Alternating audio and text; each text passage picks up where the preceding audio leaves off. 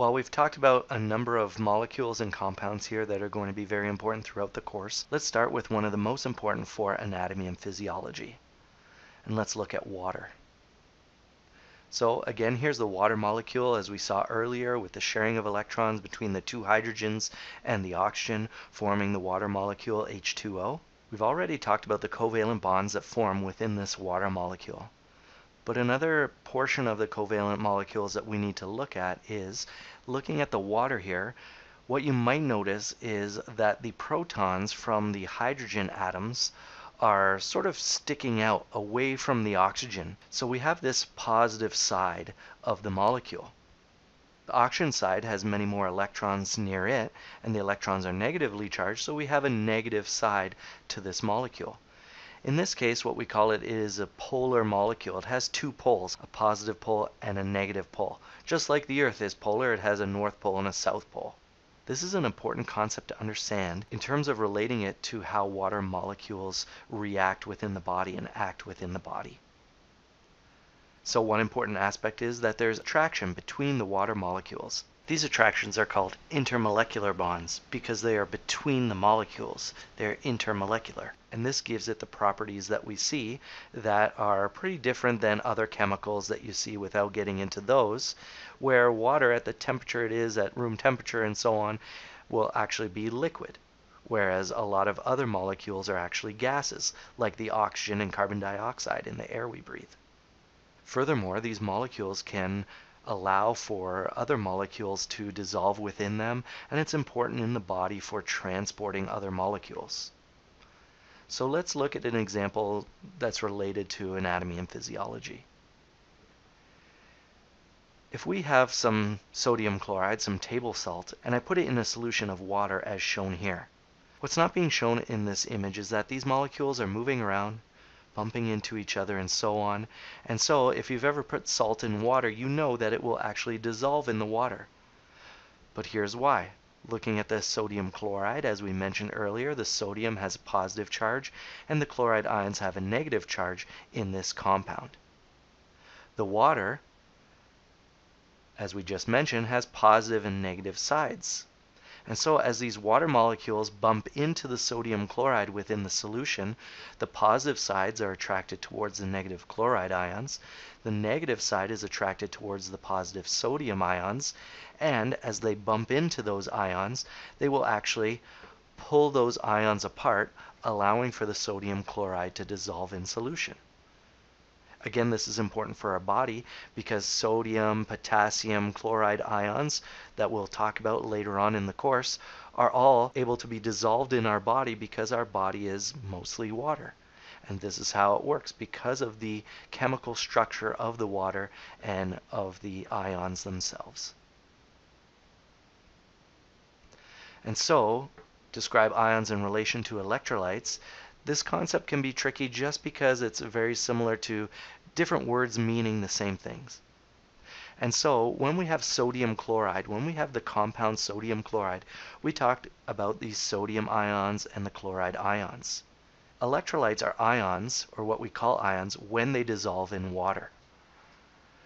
They have the exact same structure. The sodium ions are one positive, the chloride ions are one negative, but they're actually dissolved in the water. The term electrolytes is used because when people were first discovering these things, they realized that having the sodium and the chloride dissolved in the water allowed for electricity to travel through the water. This will become important later on when we start talking about the movement of ions in our bodies and so on. But don't allow these terms to confuse you because ions are chemicals that have positive and negative charges as we've previously discussed, and electrolytes are merely ions that have dissolved into solution. So, related to this idea of ions and electrolytes, things that are dissolved in water, let's move on to pH and talk about acids and bases. And so imagine we had a container, and in that container we had water. As we just mentioned, electrolytes are ions that have ultimately dissolved in water. And so let's imagine in this container here we have water, but now we have put in some chemical that produces hydrogen ions specifically. These hydrogen ions are ultimately forming an acid in this solution. An acid is something that, when dissolved in water, produces free hydrogen ions. The water actually pulls the hydrogen ions apart, and these free hydrogen ions are ultimately what forms the acid. If we look at the pH scale here, what we can see is that there are a range of acidities, and then there's neutral, and there's basic solutions, and so on. Take a moment to look here at the continuum of the pH scale, and let's notice a few things. The pH values range from 0 down to 14. 0 is the highest acidity that you can have for a solution, and 14 is the most basic solution that you could have. Right in the middle at neutral, we have 7. That is pure H2O. Okay, it is neither acidic or basic. And so, as we have more free hydrogen ions within a solution, we have an increasingly acidic solution. So, related to the pure H2O, the pure water, we can see that urine has an acidity of somewhere between 5 and 8 on the pH scale. Coffee is slightly more acidic than that at about a pH of 5. Moving up to lemon juice, stomach contents, vinegar, and so on, we have increasingly acidic solutions. Hydrochloric acid, a type of acid you might find in a science lab, is up at the pH value of 0, extremely strong acid. One thing to note about the pH scale is that each step on the pH scale is 10 times more acidic than the last step. So, to look at black coffee at a pH of 5, it's actually 10 times more concentrated than urine at a pH of 6, because it is one step further on the pH scale. If we were to look at stomach acid, let's say at a pH of 2, it's actually 3 steps from black coffee, and so it's 10 times 10 times 10, or 1,000 times more acidic than the black coffee. Down below neutral, we can see that as we move increasingly basic, we have intestinal contents at a pH of 8 to 10, soap solutions at 10, household ammonia, so a cleaner, all the way down to 14, where we have sodium hydroxide, basically a pure base, again, that you might find in a lab.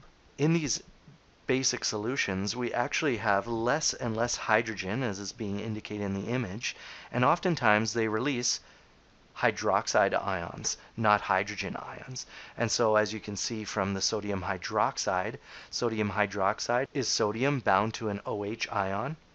And so when it breaks down in solution, it frees a lot of hydroxide ions to float around in the solution, which causes an increase in the basicity of the solution. To try to make this make a little bit more sense, let's look at pure H2O. It is neutral, but let's look at why. H2O, we have 2 hydrogens and we have 1 oxygen. When it breaks down, it can actually form a hydrogen ion and a hydroxide ion. So as we were just talking about, the hydrogen ion tends to cause increasing acidity. The hydroxide ion tends to create basicity. And so a molecule of H2O can break down into hydrogen ions and hydroxide ions, and it will form one of each. And so ultimately, overall, water is actually neutral, because any of it that breaks down into equal parts of acid and base. However, as we just mentioned, if we dissolve things into the water and we release more hydrogen ions, then we have increasing acidity. If we release more hydroxide ions, the balance is thrown off and we increase the basicity of the solution. So we want to talk about the importance of buffers in homeostasis. A buffer is a chemical that we can add to a solution that helps to maintain our pH even if we're adding more hydrogen ions or more hydroxide ions to the solution. As you can see from the pH scale, pure water lies at a pH of 7. Blood lies in a range of 7.35 to 7.45 pH.